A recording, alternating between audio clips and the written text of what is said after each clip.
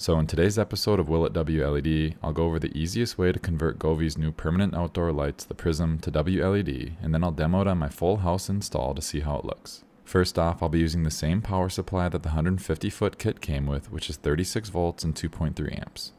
Now to make this as easy as possible to switch back and forth between the Govee and WLED software, we can take the Govee controller that it comes with and plug that into the power supply just like you'd be doing on a normal setup. Next, take one of the input splice pieces that the kit comes with, unscrew the top part, and plug that into the wire coming off the controller like I'm doing here. Then you'll use one of the output splice pieces which has the female connector, and that can get plugged into the beginning part of our lights. From here, I'm going to cut a total of 4 small sections of 18 gauge silicone wires, 2 white which will represent ground, 1 green for data, and 1 red for voltage. So to better explain what's going on, I'll grab the splice piece connected to the controller. Here the red opening is voltage, the blue opening is ground, and yellow, which we won't be using, is data, because that's what would be carrying the Govee software.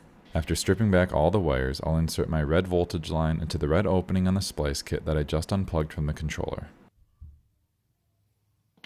Then I'll take my 2 white ground wires, twist them together, and those will go into the blue ground opening. Now on the splice kit that's connected to our lights, I'll attach the green data wire to the yellow opening, which will eventually be feeding the WLED signal to the LEDs. From here, we want to connect the red voltage line coming from our first splice to this one going to the lights. This is what's going to provide the LEDs power. And then take one of our white ground lines and get that connected to the blue ground opening like I'm doing now. So this will leave us with 1 ground wire and 1 data line that still need to be connected.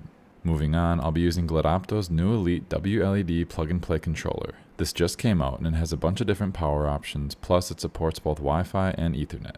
Now for this project, I'm only going to need our top output and I'll only be using our data and ground slots. And this is exactly where we'll be connecting our 2 remaining wires. The green data line will go into the IO16 opening and the white ground wire will go into the GND slot right below. And finally, to power the controller, I'm using a 5-volt 2-amp supply that I had laying around. Now a big shout out to Handy Dad TV for figuring out the settings and saving me the trial and error, but once you have everything plugged in, go into Configure and WLED Preferences. I'll have my brightness limiter turned on and set to 2200 milliamps. The strip type is SM16825 RGBCW, color order is set to GRB, swap set to none, and because we have 6 pucks and each puck has 3 LEDs, length is 18, and GPIO is 16 for the data output that we used on the controller. Hit save and all your lights should be on, but if not, make sure to hit the power button on the Govee controller since that will still let you turn things on and off. And then one quick tutorial for white light control on these is first turn the top slider for color off. The middle slider then controls your dedicated white brightness, and then the bottom slider controls the temperature of the white light like you're seeing here.